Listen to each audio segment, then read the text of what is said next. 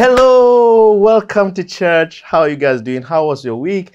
And I hope you guys are settling fine at school. Yeah, for those of you who have yet to resume, you'll be resuming tomorrow. I pray for protection. God will guide and protect you and keep you from all evil in the name of Jesus. Those of you returning to boarding school, I pray for grace. I pray for protection. I pray God will guide you. God is going to give you understanding. You're going to excel in Jesus' name. God is going to make things beautiful for you in the mighty name of Jesus. Amen and amen. Yeah. If this is your first time joining us, welcome. We're glad you're joining us, and I pray that your life will be transformed today by God himself in the name of Jesus, that your eyes of understanding will be open in the mighty name of Jesus. Amen and amen. Thank you, guys. We've been in a wonderful, a beautiful series. Yeah, it's 4-week series. This is the week 2 of the series, Character Calling. And today, character calling, treasured. You are treasured. You are, what it means, you know what treasure is? Yeah, you are treasured. You are cherished. Yeah, by God himself. You are a treasure. May God help us in the name of Jesus. It's a 4 weeks lesson series that we're learning. Yeah, both the faults and the reason for humanity. The faults and the reason for humanity. It's a 4-week lessons. This is week 2. In this series, we're showing you guys both the faults of and reason for humanity. The faults of and reason for humanity. We're trying to provide, God himself is helping us provide direction for walking away from sin and into sanctification. May God help us in the mighty name of Jesus. Yeah. So before we go into the lesson proper, I'd like to take a short break, and please don't go away. God bless you in Jesus' name. Amen and amen.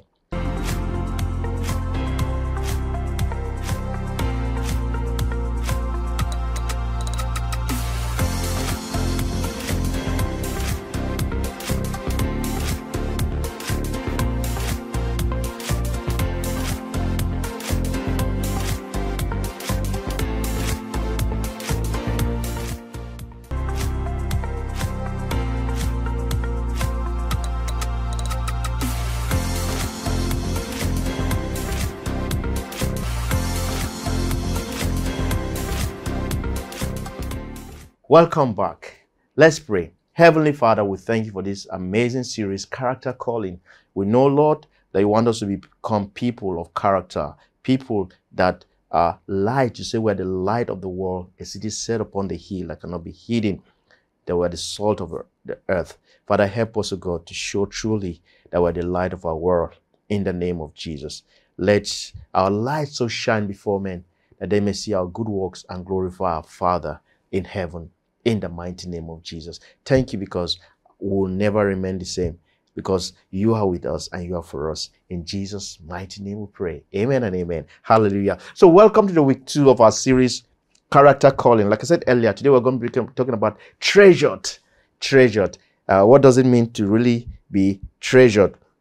Yes, this week we're still going to talk about the second greatest commandment. Love your neighbor as yourself. We're still in the book of Mark. We're learning that. In this, at the course of this lesson, we're going to be reading so many scriptures. Yes, we're going to be reading so many scriptures. Loving others begins and ends with Jesus Christ. That's true. Loving others. Let me repeat that again. Let me shout it. Loving others begins and ends with Jesus. Hallelujah. And the sacrificial love he has for us. And the sacrificial love he has for us. So some of the scriptures to help us understand, love your neighbor as yourself. Yeah, Ephesians chapter 2 verse 10. Ephesians chapter 1 verse 4 to 6. Psalms 139 verse 13 to 18. Then we're still going to read John chapter 17 verse 23 to 24. Hallelujah. Why are we doing this lesson? What is the objective of this lesson today? Treasured.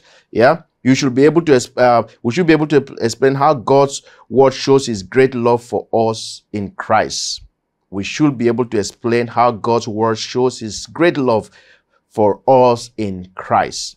After this lesson, we'll recall that God loves us and how this knowledge affects our personal character.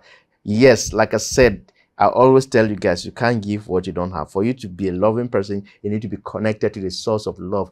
God himself is love. You know, no matter how you do, you turn, all you could get from our God, the creator, is love. And when you have him, you know, you have love. And when you have him, you'll be able to give love to others. So the most important thing, like the Bible says, seek ye first the kingdom of God and his righteousness, and every other thing shall be added unto you. So know God, love him, and let this, once you have God on the side, you'll be able to show love. You don't struggle anymore. It becomes like a fish in the river. You know, you don't struggle to swim. You don't also struggle to give love. Our main point, people of Christ-like character receive God's love and understand that they are his treasured creation. I take that again. The main point I want to get today is that people of Christ-like character receive God's love and understand that they are his treasured creation. We are God's treasured creation. Amen. Isn't that wonderful? Yeah, we'll begin to unpack today. Love your neighbor as yourself. Loving others begins and ends with Jesus. I've said that earlier. Loving others begins and ends with Jesus. He is a true source of deep and unconditional love. He loves us even while we're yet sinners. So the Bible teaches. But before we can love others in the way God commands, we have to receive and accept his love into our lives. In case you're listening to me and you've not received the love of God into your life, this is a good opportunity, and say, Jesus Christ, come into my life and be my Lord and Savior. Yes, and I guarantee you, you're going to have the love of God. You're not going to struggle to love even your enemies, like we learn. We're going to ask the following question. Let me ask you these questions. What does God say about who you are and what is love? What does God say about who you are and what is love? Why do you think it is important to understand and receive God's love for yourself? Why do you think it is important to understand and receive God's love for yourself? Hallelujah. Foundationally to having a Christ-like character is understanding God's love for us. We need to understand, for you to have a Christ-like character, you need to understand God's love for us. How does this work? How does this work? Praise God. In the letter to the book of to the people of Ephesians, like we're going to learn, the Apostle Paul prays that Jesus will make his home in our hearts. Hallelujah. And that he should allow, that we should allow ourselves to be rooted deeply in God's love. That we should understand how wide, how long, how high, and how deep God's love is. Praise God. Ephesians chapter 3, verse 10. For we are God's masterpiece. Oh, I love this. Jesus Christ of Nazareth. Ephesians chapter 2, verse 10. For we are God's masterpiece. He has created us anew in Christ, so we can do the good things he planted for us long ago. Wow. Hallelujah, Lord. I'm so thankful. This is wonderful.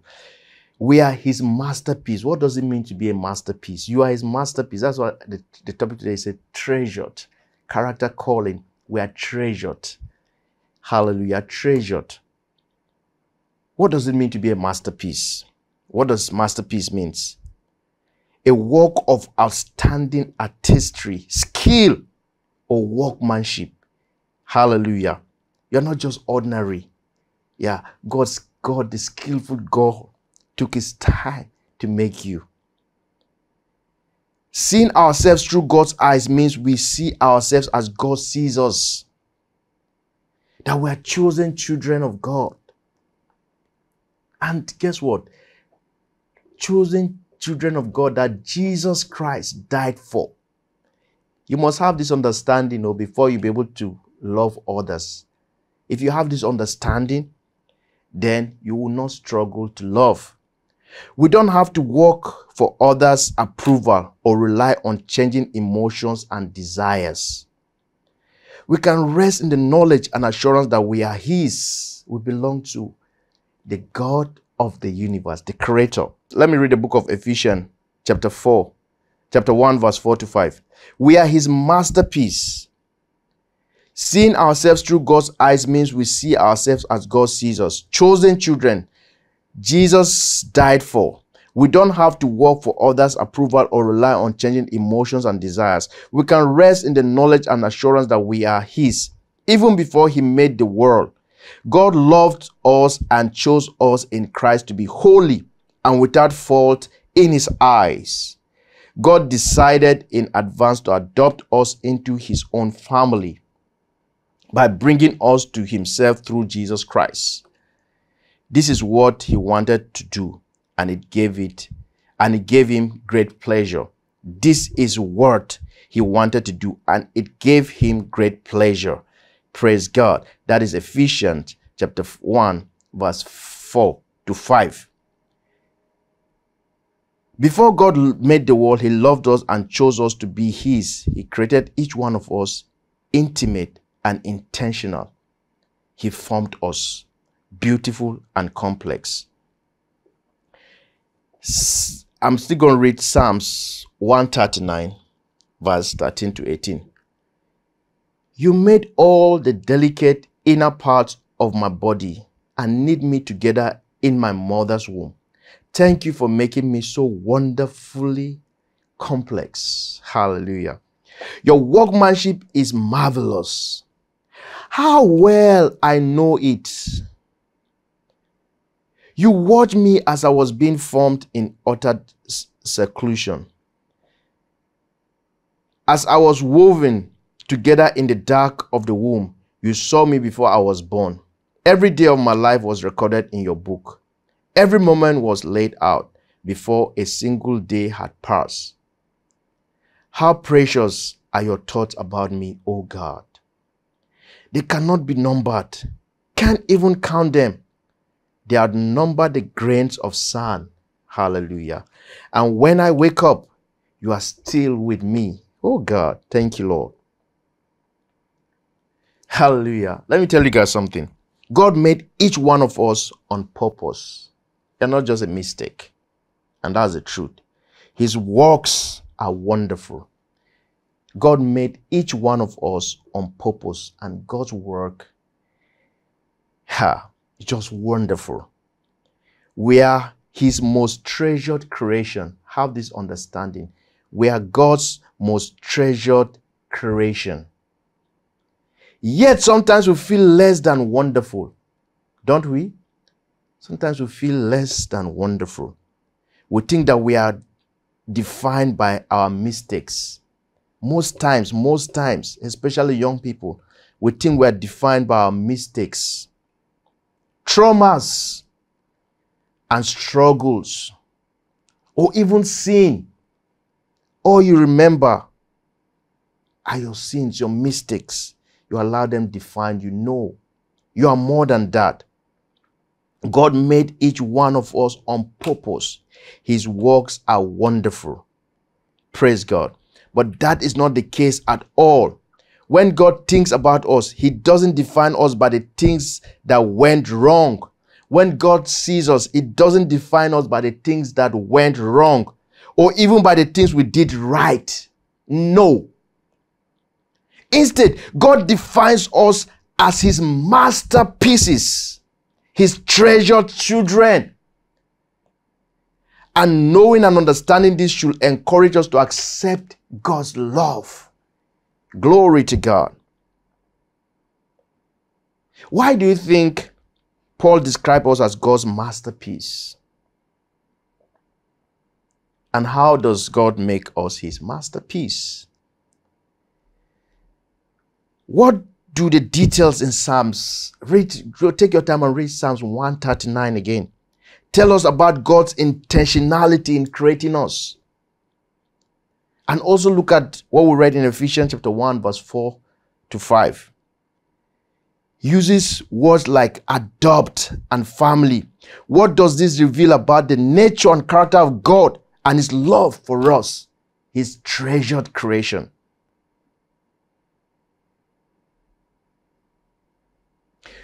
See, guys, what will you change about your life today if you truly accept God's love? What would change if you truly accept and receive God's love for you today? I guarantee you, everything about you will change. Think about the time you messed up and were critical of yourself. How do you think God will speak to you in that moment? Would God say, would God hate you? Would God stop loving you? Do you really think that was the case? Another question I ask you, you may be asking, why did God create humans? A lot of people have that questions. Hallelujah. Let me help you out. God created humans to know and worship him. God created humans to know and worship him. We'll do this by reflecting his image to the world around us. We'll do this by reflecting his image to the world around us. We must become, there's a song that said, we're Christ representatives. We're his ambassadors. We belong to a kingdom. The Bible said, though we're in the world, but we're not of the world. We belong to a kingdom. Hallelujah. May God help us in the mighty name of Jesus. Yeah. We opened up today's lesson talking about how loving others begins and ends with Jesus. Before we can love others in a way God commands, we need to receive and accept his love for us. Hallelujah. We need to receive and accept his love for us. Sometimes past circumstances make it difficult for us to believe that we are who God says we are. No doubt about it. Sometimes past circumstances make it difficult for us to believe that we are who God says we are. Forgiven and unconditionally loved. Unconditionally loved. God does not have a condition for him to love you. Hallelujah. Right now, God does not have a condition for him to love you. Do you struggle with receiving and accepting God's love for you and believing what he says about you? Take some time and reflect what we read in the book of John chapter 17 verse 23. John chapter 17 verse 23. Think about how God loves each one of us as much as he loves his son Jesus Christ. God loves each one of us as much as he loves his son Jesus Christ. Father, we thank you because we understand your love for us this day. We are treasured, made in the image and likeness of God, wonderfully made. Thank you, Lord Jesus, because we'll never remain the same again. In the mighty name of Jesus, let lives be transformed. Let destiny be helped today in the name of Jesus. Help everyone struggling to accept your love today. Help them, Father, to see that they are treasured, that you love us unconditionally, that we're unconditionally loved. You don't give us condition to love us. You love us because you made us. We thank you, Heavenly Father, because we walk in light of this truth all the days of our lives. Treasured. Thank you, Holy Spirit. It is well with us. In Jesus' mighty name, pray. Amen and amen. Hallelujah, guys. Like I said earlier, if you have not accepted the love of Jesus into your life, it's a good opportunity after this lesson for you to accept that love into your life so that you'll be able to love yourself and love others. You become loved. You become love yourself because we are children of the Most High God. May God help us in Jesus' name. Until I come your way again next week, stay blessed and remember you are treasured. God bless you in Jesus' name. Amen.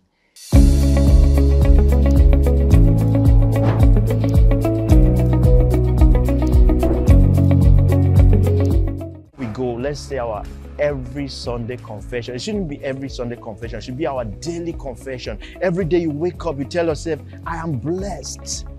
Praise God. I am prosperous. I am talented. I am creative. I am forgiven.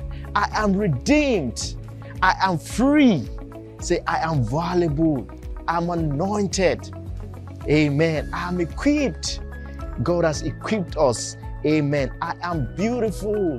Say that to yourself. I am beautiful. Amen. You are beautiful in Jesus' name. Say, I am attractive. May you attractive in Jesus' name. I am amazing. I love this one. I am amazing. I am fearfully and wonderfully made. Child of God, say it like you mean it. I am a child of the Most High God. Praise the name of the Lord. I have seeds of greatness. I have seeds of greatness on the inside of me. I'll become all He has created me to be. I will become all God has created me to be in the mighty name of Jesus. I am victorious. We are victorious in Jesus' name. Amen. Have a victorious week, my friends, in Jesus' name. God bless you and keep you. God make His face shine over you and give you peace in the name of Jesus. You will excel in this life in the name of Jesus. You shall be called blessed. Blessed are you in your going out. Blessed are you in your coming in the name of Jesus. You will know the truth. And the Bible says, if you know the truth shall set you free. You are free indeed in the name of Jesus. No weapon fashioned from against you shall prosper in the name of Jesus. The hand of God rest upon you. You shall flourish like cedar in Lebanon in the name of Jesus. Your life will not be cut short. You will live to fulfill your days and your assignment in this life in the name of Jesus. Thank you, God, for answering our prayers. I pray all this over your life in the mighty name of Jesus. And everyone say amen. God bless you.